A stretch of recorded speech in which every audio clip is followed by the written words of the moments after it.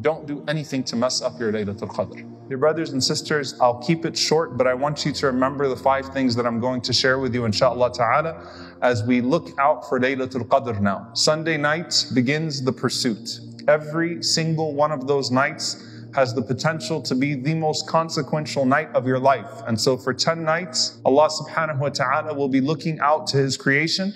And we ask Allah subhanahu wa ta'ala that what He sees from us is pleasing to Him. Allahumma ameen. And the Prophet sallallahu alaihi wasallam said, whoever stands up, whoever observes Laylatul Qadr with faith and seeking the reward, Allah will forgive them for all of their previous sins. We ask Allah subhanahu wa ta'ala to make us amongst them. Allahumma ameen. So 5 things, dear brothers and sisters, I want you to carry with you, inshaAllah ta'ala, and to set your mind to from now as we get into these last 10 nights. Number 1, as we go into the last 10 nights, and as we hope that we catch Laylatul Qadr, remembering that the night starts at Maghrib. Remembering that the night does not start at Isha, but the night starts at Maghrib. How many people at the time of their breaking of the fast will lose out their Laylatul Qadr before they pray a single rak'ah of Taraweeh, before they even make it to Salatul Isha? Why? Because over iftar, you might backbite, you might gossip, you might say something you should not be saying, you might do something that is not pleasing to Allah subhanahu wa ta'ala. And so remember to include everything from the adhan of Maghrib all the way to the adhan of Fajr as part of your Laylatul Qadr. The second thing, dear brothers and sisters, to make sure that we catch Isha and Fajr all 10 of those nights and days within Jama'ah. And if that Jama'ah cannot be in a masjid for those that are not able to, then that Jama'ah is formed in some other way, but to pray it in congregation.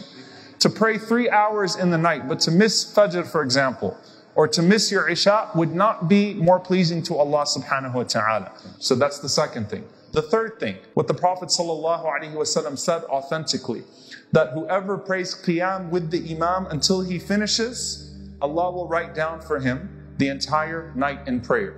What is the best dua in Laylatul Qadr? We all know the answer to that. This number 4 means keeping yourself busy in dua, and particularly the short du'as. I'm going to mention the reason why. Most people in here, if not everyone, already memorizes Allahumma innaka afuwun tuhibbul afwa fa'fu anni.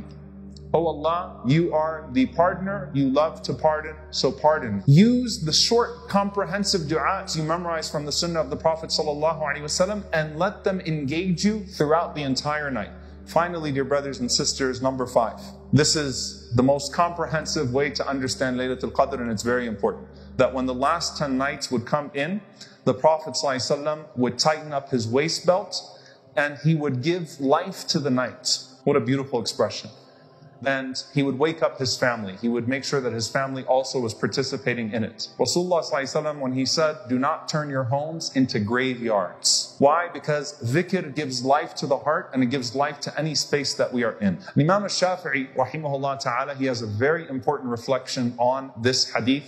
He says that when you look at the companions of the Prophet ﷺ, some of them prefer to spend the night in praying.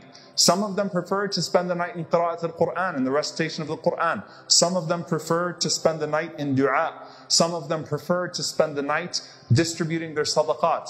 Each one of them had a regimen, and they weren't all the same. And subhanAllah, we find a connection between, particularly in that regard, dua and charity, dua and sadaqah to al-qadr, to decree. Why? Because the Prophet ﷺ said that there are 2 things that affect your divine decree. He mentioned dua, that nothing changes the divine decree except for supplication, except for dua.